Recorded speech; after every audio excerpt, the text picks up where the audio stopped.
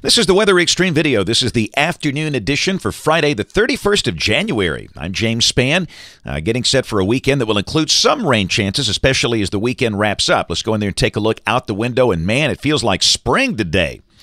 We've come a long way since Tuesday. This is from downtown Jasper. The sky there is sunny, everybody in the 50s. That's the Inverness Sky Cam. Old 280 looking pretty good today. And from downtown Fayette, lots of sunshine there through scattered high clouds. Whole pattern change here. The big trough in the east is gone. Now trough is in the southwest United States. That'll be lifting out, producing snow up north and rain down here at some point this weekend. Yeah, those numbers look good. We can celebrate 57 in Birmingham. How about 59 in Tuscaloosa? And I think we will see some 60s over the weekend, probably low 60s in spots. Around the nation, it's very cold up north, but that cold air is going to be pushed east and not south. Thank goodness. In the colder air, a winter storm warning for Chicago. They're going to see a lot of snow. We can feel their pain.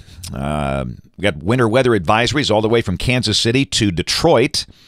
Also, winter storm warnings posted around St. Louis, Missouri. And out west, a few winter storm warnings for the mountains of New Mexico and Colorado, with that system lifting out of the southwest United States. And for us, it's going to be rain down here. We'll have a round of rain late in the weekend, another thunderstorm event toward the middle of next week. And between those two events, parts of North Alabama could receive over 2 inches of rain. This is the rain through Wednesday evening of next week. And if you're looking for snow, not that many people, at least in Birmingham, are. If you're north of here, you didn't get much. You might want to see some. This is the chance of accumulating snow greater than 1 inch from 6 o'clock Sunday morning until 6 o'clock Monday morning. You can see the higher potential of some accumulating snow from near Wichita Falls, Texas to Little Rock, extreme northwest Tennessee, maybe Jackson, getting a little bit up into Kentucky and West Virginia. But no chance, zero chance down here, despite the wild rumors on the Facebooks, the tweeters, and the interwebs of 1 foot snows here. All right, let's take a look. This is the GFS, the Global Forecast System, valid at 12 noon tomorrow, and this is valid at 500 millibars. Troughing in the west, beginning to lift out. Down below that, there's your Chicago snowstorm, down towards St. Louis and up toward Detroit. But really, the GFS is showing a dry look here. I'm not going to say the chance of rain is zero. There could be a shower somewhere, but much of the day should be dry. And I think we'll see a high pretty close to 60 with an increase in clouds. Sunday, got a cold front coming in from the north, but really the dynamic support is kind of still to the west. And the latest guidance suggesting the better rains might be Sunday night. Clearly, there's a chance of rain during the day Sunday, but this is Sunday night at midnight, and that looks pretty wet. And again, up on the northern flank of that, there could be some snow for maybe Little Rock, Arkansas, maybe Jackson, Tennessee, as it moves up into Kentucky. But it's just all rain down here Sunday night. And then this is Monday. That feature is on the way out by midday. So there could be some lingering showers maybe early Monday morning, but drier air working here by Monday afternoon.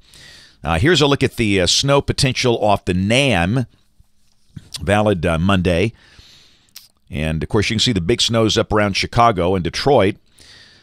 With this thing tomorrow, and then down to the south, you've got some potential of snow. And the lighter blue, that's 2 inches or more, parts of Arkansas and maybe Tennessee, but around here, no.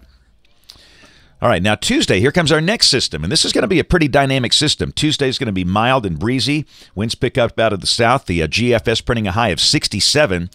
And look at here now, we've got a 1,003 millibar low at midnight Tuesday night near Louisville, Kentucky, with a trailing front down through Memphis and Shreveport with a band of strong storms. There's the upper support, nice upper trough, somewhat of negative tilt. And then by Wednesday, midday, the showers and storms are exiting the state with a cold air advection. We'll check the severe weather parameters. This is the big limiting factor, and this is midnight Tuesday night. This is the CAPE, the surface-based instability, and it's showing hardly any here, but I'll just warn you, sometimes the GFS can underestimate the amount of CAPE. And the other thing to consider, it doesn't take a whole lot of CAPE to have some severe weather here in the cold season. And quite frankly, these numbers are very impressive. This is the bulk shear in the lowest levels, the surface to 925 millibars, and it's ramped up to 40 knots. So we're going to have to watch this period for severe weather. I'm not saying we are going to have some, but we'll have to watch it over the weekend for these parameters. That'll be looks like an active night Tuesday night. I'm just going to Thursday, and that'll just be cool and dry. Seasonal temperatures, probably highs around 50, lows around 30. Week from today, we're dry. Next storm gathering off to the west. This is Sunday, February 9th. And again, you can see another band of showers and storms coming in here with a front. And on the 11th, we turn somewhat colder, nothing like the air we just experienced. And again, there is no evidence of any snow here, north central Alabama. Here's the 13th, the next system, right around Valentine's Day. And again, that's all rain. Here's the end of the forecast on the 16th. We got a trough in the west. This is good for California. They're going to see a lot of mountain snow and some needed moisture out there.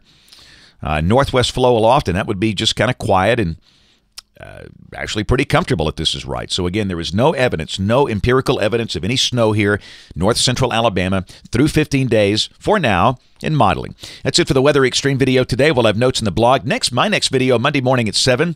The man that looks like Colonel Sanders, Brian Peters, will have the updates here tomorrow and Sunday. And if you can't catch us on television this evening, ABC 3340 News on the live stream or the television side at 4, 5, 6, and 10. Thanks for watching. Have a great weekend, and God bless.